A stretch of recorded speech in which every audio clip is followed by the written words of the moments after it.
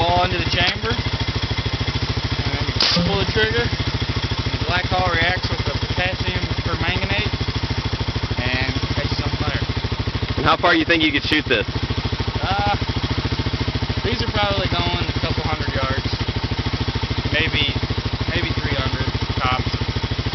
And what's the purpose here, as opposed to our regular ignition system you've been using? It just gets fire out beyond creeks and ravines that you can't normally light, that fire will normally stop at, deer trails.